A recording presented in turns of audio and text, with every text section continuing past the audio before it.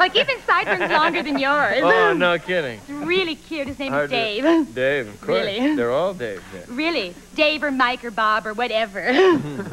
Well, you find a guy, we'll have the wedding right here on the show. Really? Like Tiny Tim did years ago on the Tonight Show. We'll see if we can crank something up with Okay, that'd be really, really great. Here's a really cute guy you might want to meet now. He's at the top of his profession, which is illusionary. Is there a word? Who knows? He made a 7-ton jet disappear once, and on his last CBS Magic special, he levitated himself. Oh, that's not a bad word. It's an illusion thing. Over the Grand Canyon. This is the wonderfully shifty David Copperfield.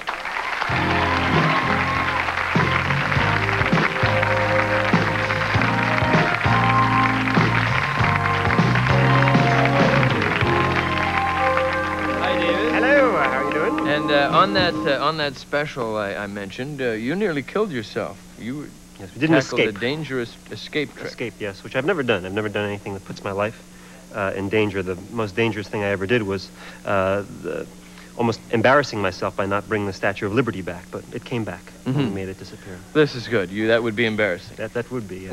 What happened on the CBS special? Well, it was an escape thing. Houdini did a underwater escape called the water torture cell, and we took it a couple of steps further by putting a 500-pound spike over me on a timer that would go off. And about 3 weeks before we did the special, we were rehearsing it in the warehouse, and I got kind of tangled in the chains inside the tank, underwater, with no air in the tank. And I pulled my feet in, but nobody could hear me because it was covered. And I started banging on the side, and they had to get me out of there. And I kind of hurt my foot, and I was in a wheelchair for a week. That was just during rehearsal? That's right. But it worked out. It worked out fine on the special. Yes. You have brought a young illusionist with you tonight, who we will meet, a protege of yours? Not a protege, someone that I saw was very, very talented. Really. All right. We'll see him.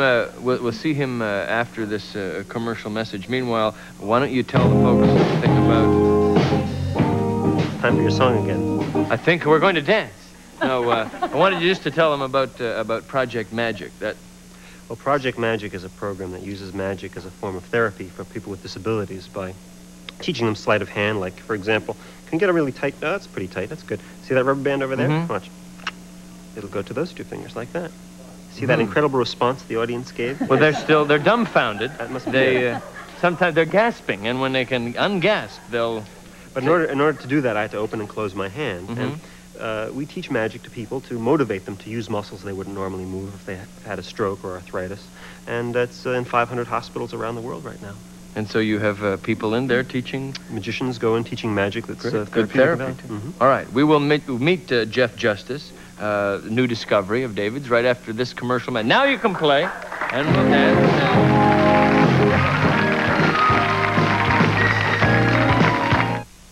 You're looking at the unexpected granola bar. Sitting with David Copperfield, who says that this next fellow is a great magician, and if anybody knows, it ought to be He's a little weird. He's a weird magician. Where did you find him?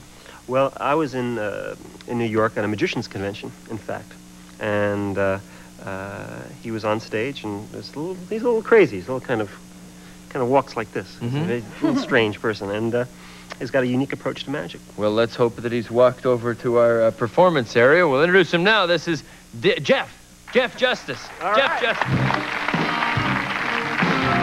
Thank you. Thank you very much. Thank you. To start with tonight, I'd like to bring out a little friend of mine that I've taught to do some tricks. Bring him out here. Come here, boy. Come on. Get that out of your mouth. Good boy. Come here. Ooh. No, come on. Stop it, Rocky. Come on. Look that way. Good boy. Come here. Sit. Now, this is Rocky. He's a little baby. Rocky, don't stare at her. Hey, Rock. Don't stare at somebody you don't know. Wait, you know her? All right, if you know her, where'd you meet? Oh, dancing, huh? No, he loves to dance. He's pretty smart, too. Rocky, how much is 1 plus 1? No, that's right. Goes up to about 5. He hates that trick. I don't know why. One of my favorite things to do is go in, like, pet shops. Walk in and go, excuse me, not a paper train, these things? Whoa! Yeah, people in the back going, hey, do that again. That's pretty funny. Come here, sit. Oh, wait, I got a new trick I wanted to teach him. Here, Rocky, take the cigarette, hold it in your mouth. Okay, you got it? Oh, come here, get out of my face. I'm going to have Rocky hold the cigarette in his mouth. What I'm going to try to do is shoot the cigarette out of his mouth. Come on, Rocky, look out there, man. Come on, don't be scared. It's okay. Come on. 1, 2, 3. Missed. Oh, you practice it. Come on, it's just a joke, man. Nah, I don't want you to think that I hate animals, because really I do love animals. And I couldn't leave without this tale having a happy ending. So there's his tale. How about a big hand for Rocky, huh?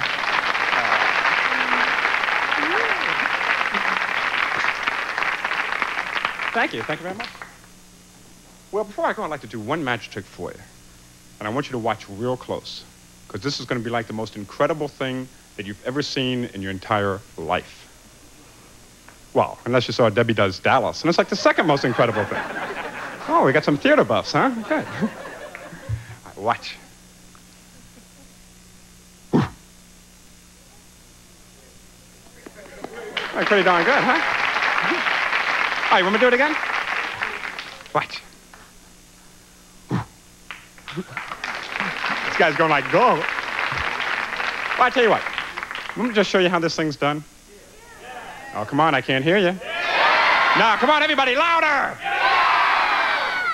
No. No, I'll tell you what, I'm going to show you how it's done, and I'll do it for you in slow motion.